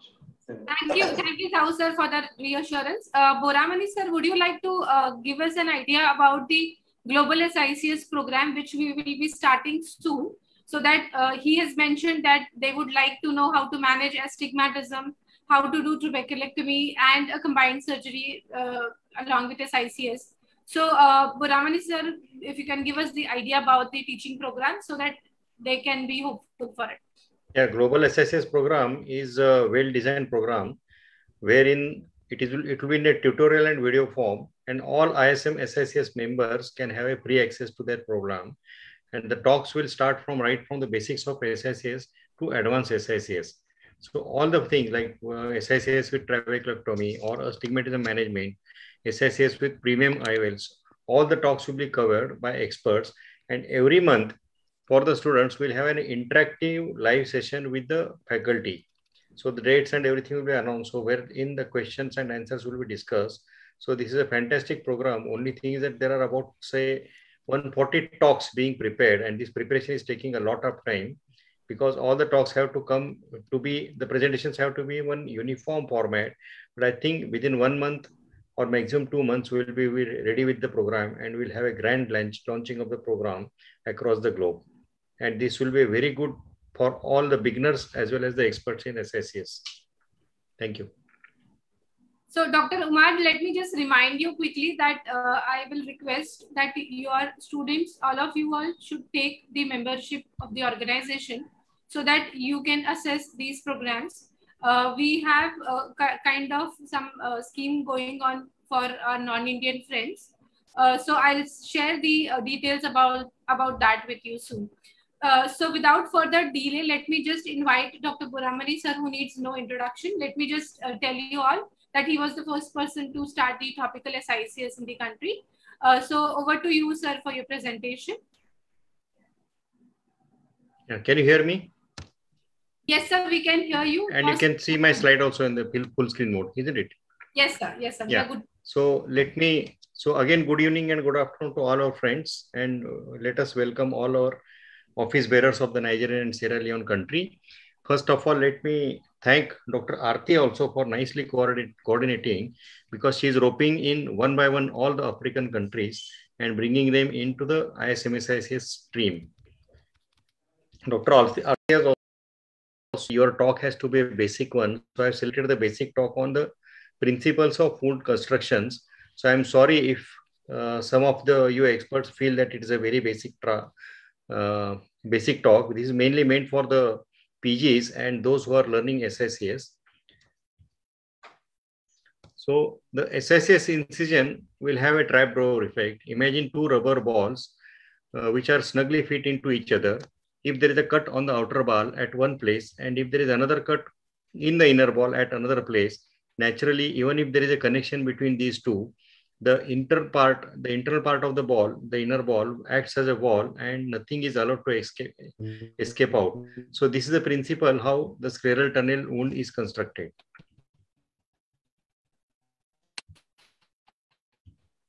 So whenever your instruments are in, or when the lens is going in, the wound opens. But when the instruments are not there, again the wound closes on its own. This is the principle of scleral tunnel. There are various types of the incisions. It can be there is the external incision little away from the limbus. Then there is a scleral tunnel dissected, and there is an internal incision. These are the instruments which are used for making the scleral tunnel. You can have an initial groove using scalpel blade, then the dissection of the tunnel with a crescent knife, entry into the entry chamber using a keraton knife, and you can have a side port with an MVR blade. The incision can be a straight one, or it can be parallel to limbus, or it can be in the opposite direction. If the incision is parallel to the limbus, definitely the ends of the incisions are closer to the limbus, and there will be more gaping of the wound, and this will induce more astigmatism. If you make the incision a straight one, the gaping will be comparatively less, and the astigmatism induced will be less. But if the incision is a reverse way, the reverse curved way, the gaping or the stretching of the outer and inner lip is less, and astigmatism induced is comparatively less. All of you are aware of the principle of incisional funnel. The closer you are to the limbus, you have to take a small incision, but you can go farther away from the limbus and have a liberty of taking bigger and bigger incision, because the induced astigmatism by all these incision will be same, because for a larger incision, you are going away from the optical axis. The Fron incision is a most popular incision, a curved incision designed by Jack Singer. You have the liberty of extending the incisions in the periphery without inducing more astigmatism. And the chevron incision is an inverted V-shaped incision. Both the principles of both the incisions are same. So initially you have a groove on the sclera about 1.5 to 2 millimeters away from the limbus, then start dissecting the sclera up and come up to the limbus. So when you are doing this dissection, please note the direction of the blade. It is kept parallel to the curvature of the sclera. But once you reach the limbus, you know that the curvature changes, the cornea goes little upwards. So accordingly, you have to do the dissection, and you have to change the direction of the blade also. And when you are about to enter the entry chamber, the blade has to be parallel to the iris. So this way, if you have a dissection, you can have a perfect tunnel, and you can prepare a very well internal corneal wall. So this is a short video, initial scleral grooving. I have made a very small groove, and I'm doing a little extension with a crescent knife. Now, when you are dissecting into the matter of the sclera, the knife should be seen throughout the dissection in a semi-transparent way. This is to ensure that you are halfway in the scleral thickness. You're not going very deep also, and you're not going superficial also. Once you reach the limbus, change the direction of dissection a little bit, and then do about 1.5 millimeter dissection into the cornea. Dr. Arti, how much time I got? So we can continue for 5 minutes. We are pretty much. Okay, I'll skip this video. I'll skip this also. Yeah, now there is another popular incision which has been popularized by Dr. Michael Blumenthal from Israel. This is the incision with scleral pocket.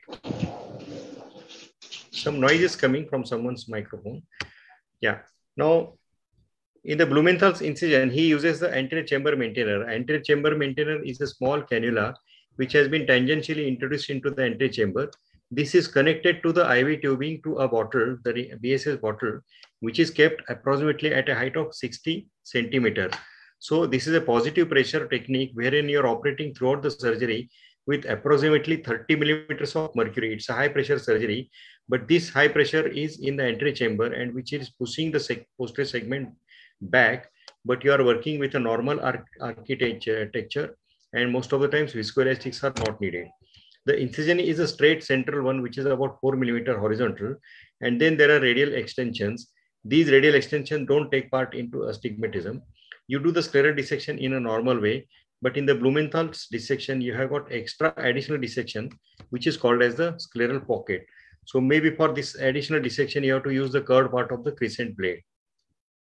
The advantage of the scleral pocket is that you are doing the expression of the nucleus with under the pressure of the BSS coming from the anterior chamber maintainer.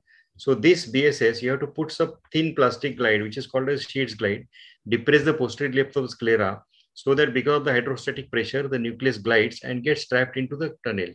So you have to have this extra curved dissection here so that the nucleus doesn't slip back. And so this is the advantage of making the scleral pocket. And then you can take out the nucleus, either full way or fragmented way. I'll skip these videos also because I'm going to show one more video. Yeah, this is a video of the Blumenthal technique. I'll show only the dissection part. Now here, instead of a straight center dissection, I'm making a total curve dissection. I generally prefer starting the dissection without making any scleral groove that has got particular advantages, but one you can have an initial scleral groove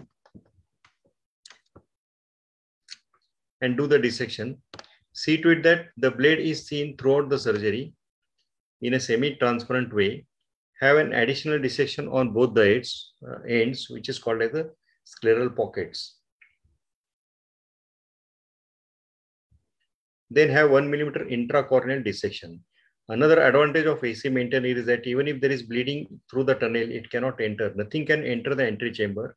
Even our drug cannot enter anterior chamber. The topical anesthetic cannot enter anterior chamber. There is continuous flow of fluid from inside out. Now the nucleus is already prolapsed here into the anterior chamber through the side port.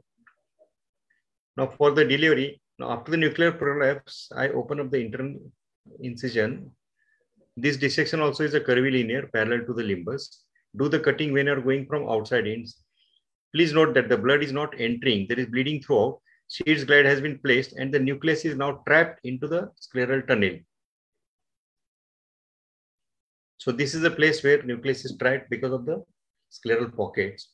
And then gently it is delivered out. If it gets stuck into the scleral tunnel, you can do the dissection of the nucleus or chipping of the nucleus with a sharp needle within the tunnel and take out the nucleus.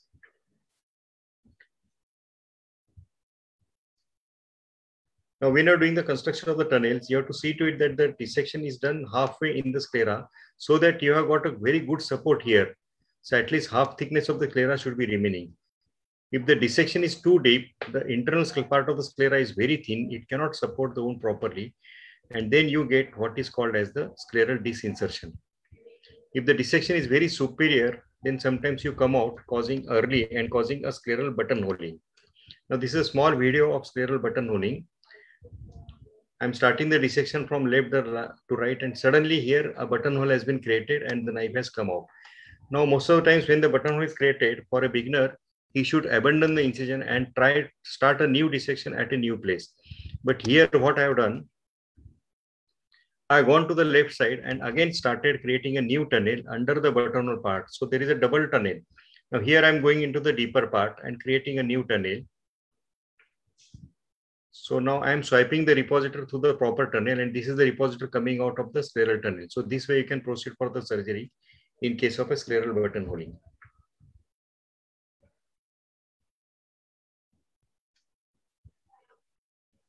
If you are going very deep, there will be premature entry, and then lot of iris products will be there during the surgery.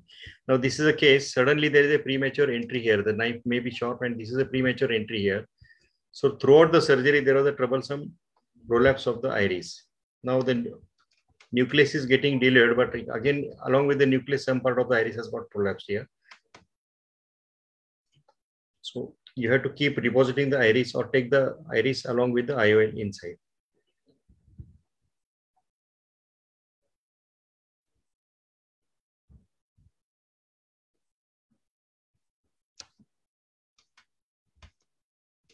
Always use sharp instruments, otherwise sometimes you can tear off the descemet membrane. Unnecessarily, you can cause a descemet membrane detachment and lot of complications in the cornea. When you are doing the dissection of the scleral tunnel, it has to be kept in mind that the globe is pressurized either with the AC maintainer or with the viscoelastic, so that in a stretched sclera, it is very easy to dissect the layers of the sclera than a hypotonous eye, wherein the sclera becomes wavy and the dissection in a proper plane is very difficult. And always when you're going sideways, keep in mind the curvature of the globes, because this is a wrong way of dissecting. If your hand moves totally horizontally, your dissection is not along with the curvature of the, this is the wrong way the blade is moving. So the blade also should keep, your hand should keep pronating and supinating to some extent, and you can have a dissection along with the sclera. I'll skip this part also, because this you can find in many books. If at all the wound is not watertight, you have to suture the wound, and there are various techniques by which the wound can be sutured. So have patience, have perseverance. There is always light at the other end of the tunnel. Thank you very much. Thank you so much, sir. You've covered so many points in such a short time. And I really don't think that it was a basic talk. So if anybody has any question, you can unmute yourself and ask. There is a question in the chat box, which I see, which has been discussed.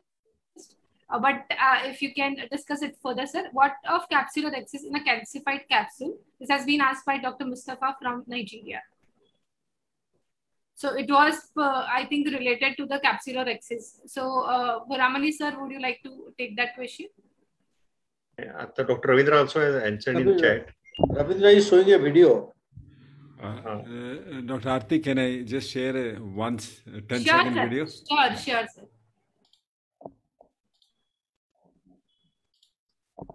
Yeah, this is, as I can introduce to you, that is a capsular calcification. It's got a central, this is a small one. The principle is going to be same. This capsule and adherent is adherent to the cortex, and there's a bridge that goes across. So if I start here, then I'll be stuck with handling it right in the beginning. What I thought was, now that's a direct limbal tunnel which enters the sclera. There's no conjunctival flap. I've filled with visco, deepen the chamber, people dilates a little bit, tunnel floor entry so that the visco doesn't sleep. I'm going to enter there, and I'm going to avoid this area, do rhexis, and which reaches here. Many times I have to stop here. It doesn't cut through. So, and that occasion here it's cutting through, and I could, you can see the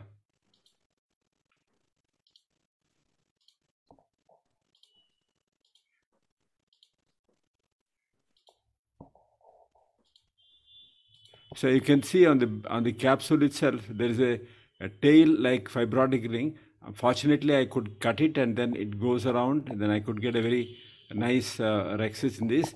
But what happens if I can't cross this? So I'll stop here, enlarge the tunnel to my comfort levels, and cut this with Vanna scissors, and then again go beyond it and do it. If the rhexis, if the scar is a big scar occupying it, I'll try to go to peripheral, fold the scar itself, and many times I can continue. I'll do rhexis as much as it is possible, and the balance amount I would use a Vanna's or micro scissors, the scissors to cut it and shape. You don't have to have a small rhexis, you can have a big rhexis in SICS. Big rhexis is not a taboo in SICS, and you can go and do a big rhexis, but actually doing a big rhexis is more difficult because zonular apparatus, it tends to run to the periphery because of the peripheral slope towards the equator. Always creating a big rexis is difficult, but with the skills SICA surgeon has maintained, this again, I'm committed to put lens. I could comfortably put a multifocal lens centered to the visual axis in this particular patient. So that's my small note on the calcification of anterior capsule. So thank you so much, sir, for showing that video. And it was really quick of you to get that video for, like, let's say, video answer for the question. We have another question from Dr. Mohammed. I think, Dr. Mohammed, you can unmute yourself and ask this question. He wants to know, should rexis for all forms of cataract? So, yeah. Hello, sir, Dr. Ravindra, sir. Yes, sir. Yeah, I think your question, you wanted to extend the question? Hello, I think... no, he is muted. there. Fine. Dr. Mohammed, you can ask your question again, please.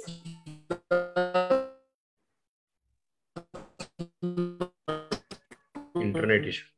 We have some net issues. Yeah. Dr. Mohammed, thanks for the question. Rexis is... He's trying to... Fine. If that is the question... No, did you get my question, sir? Yes. My question, sir.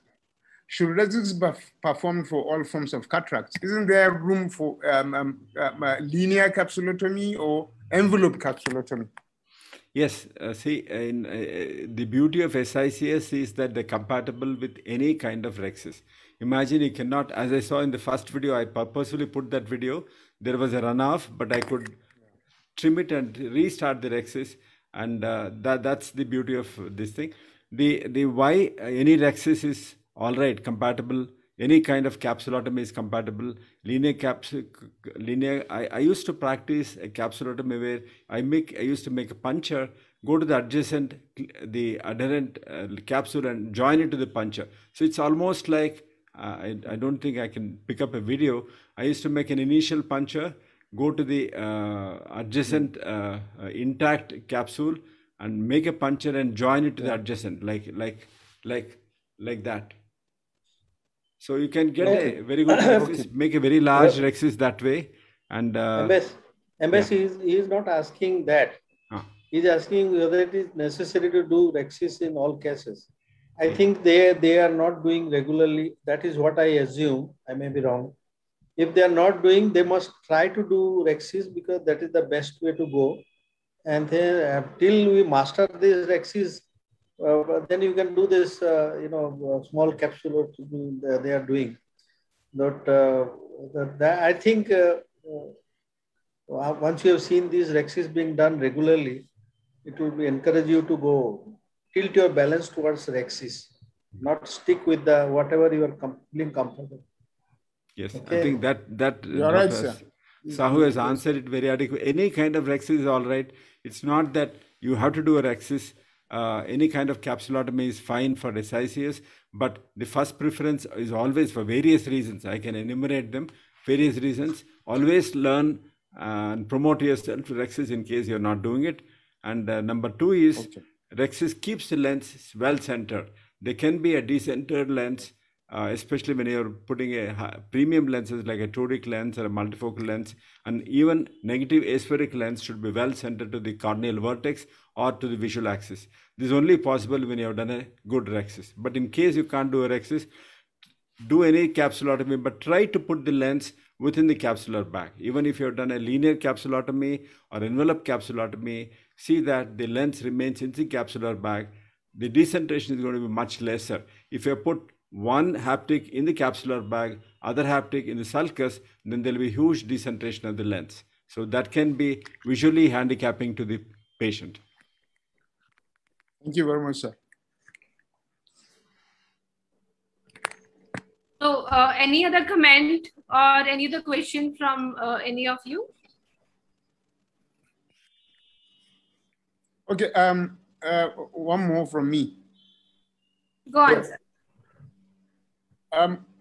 This planned, I think this will be for Dr. I can't pronounce Boramani. Yes, the planned global training for the ISM-ICS is planning.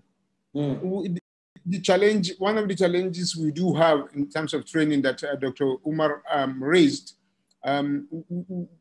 we will need to have a simulator to really benefit from that global training. We need to have simulators really to really benefit maximally. See, we are having a webinar with HMS, help me see, on 31st of this month. Okay. So we will share that thing with you. And we are planning, so globally, we are trying to, planning to extend that facility all over, starting from India. So we will just see how soon we can reach there. And after this thing, after this talk also, we'll be discussing with the management in HMS. And they have a plan, and they have told me how they want to go. But after this thing, I will discuss in detail how fast we can go. Thank you very much. This webinar will be only on simulator training. Okay. Yeah. All right, sir. Thank you, sir Boramani. Thank you. Thank you, sir. So, any other comment before we close the session, sir? Yes. I want to ask my Sierra Leonean colleague, Dr. Williams? Dr. Williams is there? John, Dr. John. So John Matia is also there. Yes, Dr. Williams is here. Good evening. Good evening. Please. Good evening. I lost contact with Dr. Matthew Jusuvandi.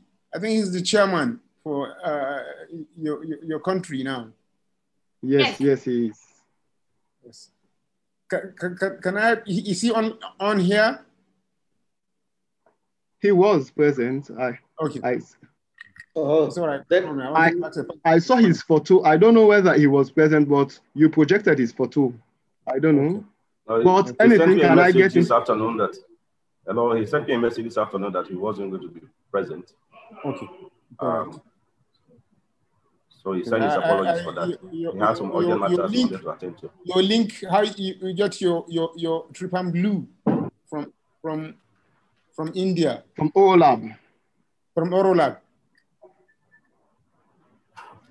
You do one thing, Arthi, please take note of their difficulties.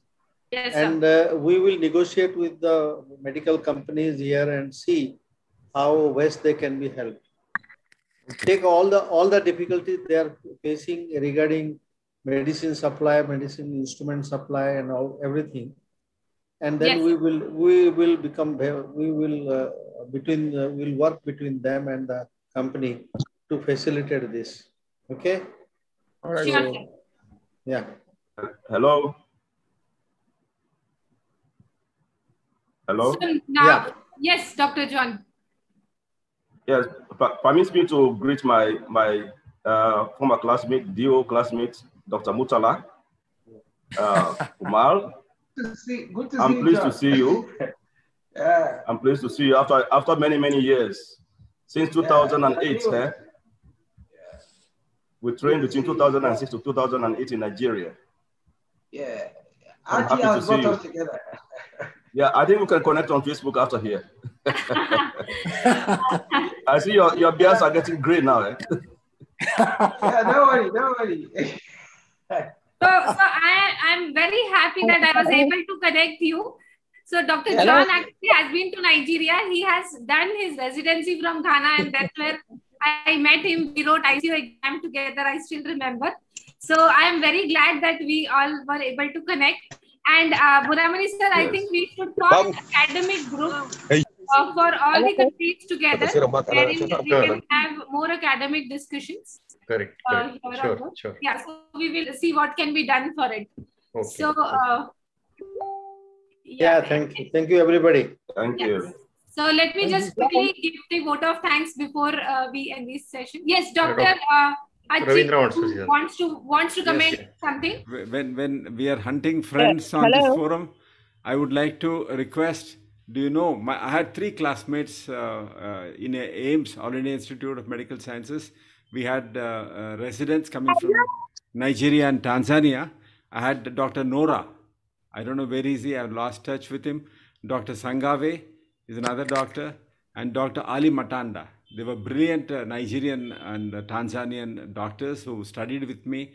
I would be very glad if I can trace them somewhere. Sir, I will try to I'll try to help you to connect to them. I have with us Dr. Achikbu, if I'm not pronouncing it wrongly. She is Vice Chairman of the Nigeria chapter, and she has indicated that she wants to comment something. Sure. Over to you, Doctor. Thank you very much. This is a very interesting webinar, and I want to thank ISM-CIS for having us join this large family. Dr. Damu and Sierra Leonean counterparts have all mentioned the challenges that we have and recommendations on how we can be helped. So I'm just thinking the global training, it's supposed to be an individualized thing. The trainees are supposed to join a webinar at the time of a training. Is that what it's supposed to be? No, it's not like that. Yeah, Dr. Sawan, you want to come? No, you carry on. It is not a webinar type. It is a particular tutorial. You have to complete the course in a stipulated time. You have to join that as per your time schedule and go through all the course, answer the quiz after every talk or maybe after every section. You have to answer the quiz. Accordingly, the marking also will be done. And then at the end of the month, on particular dates, you can interact with all the speakers. So this way you have to complete the course and you will get a certification also. They have to become members, which is free now for them. Yeah. For you all, membership also is free. Dr. Arthi will give a link. And once you are a member, the course also is free. For 6 months, we are keeping it free. Yeah, the membership is free till September end for non-Indian ophthalmists.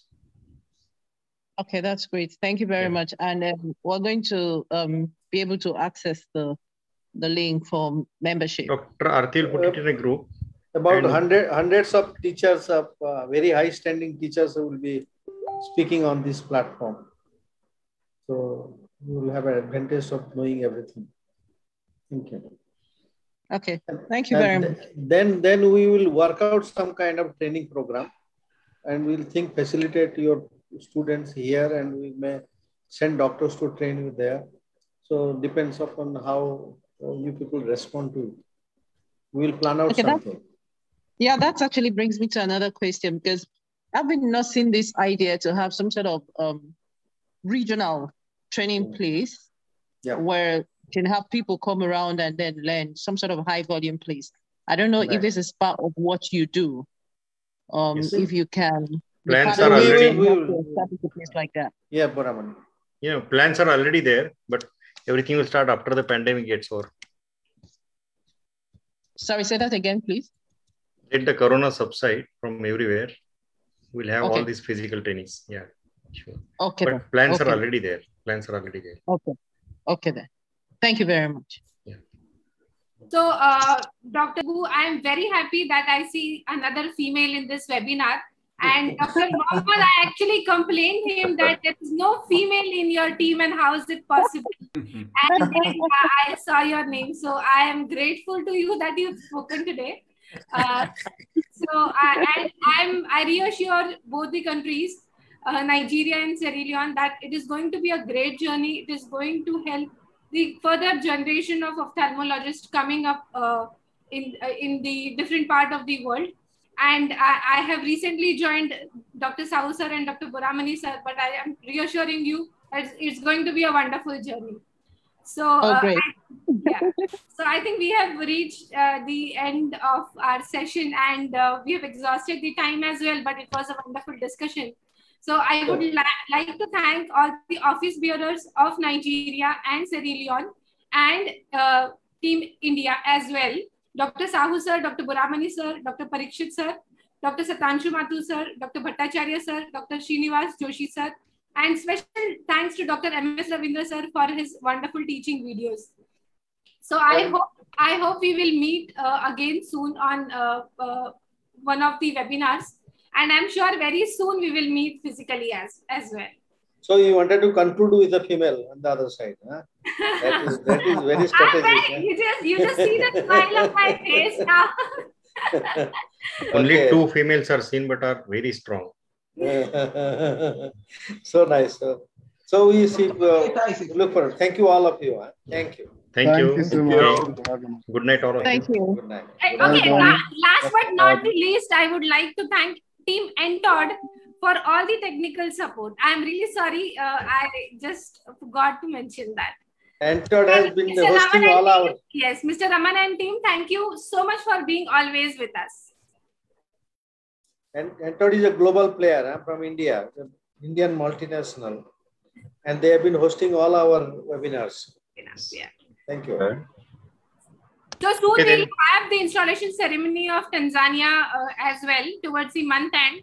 And I would like to have one of the speakers from Nigeria and Sierra Leone as well. So we'll discuss on it more. Yeah. Thank you for now. Okay, then. Good night from my end. Yeah. Thanks, everyone. Good night. Good night. Good night. Good night. Thank you. Bye-bye. Thank you. Thank you so much. Bye-bye. Thank you. Bye. Thank you. Thank you very much. Bye-bye.